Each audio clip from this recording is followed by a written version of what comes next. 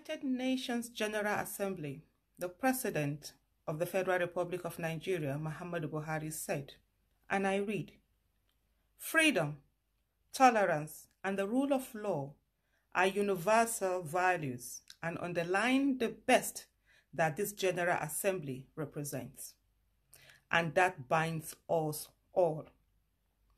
In Nigeria, we have made significant strides to put our house in order.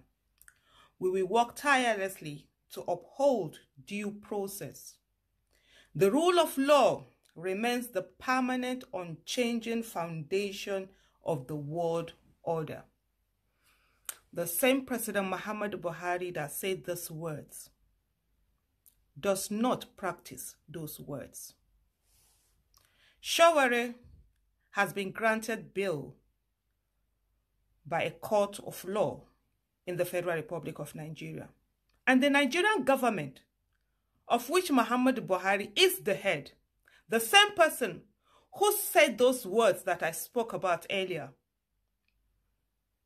that government hasn't released Sowore.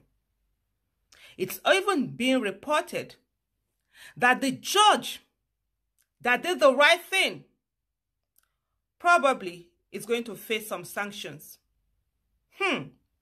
The same government that says it obeys the rule of law, it follows due process. It is not acceptable, and the world must stop watching. The United Nations should just stop being a body that watches leaders behave in a high-handed manner without doing anything. Because at the end of the day, whatever affects one country affects everyone. Yeah, every nation has a sovereignty, but we must hold leaders responsible for their words.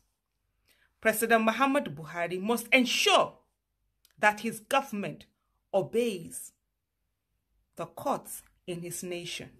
Enough is enough.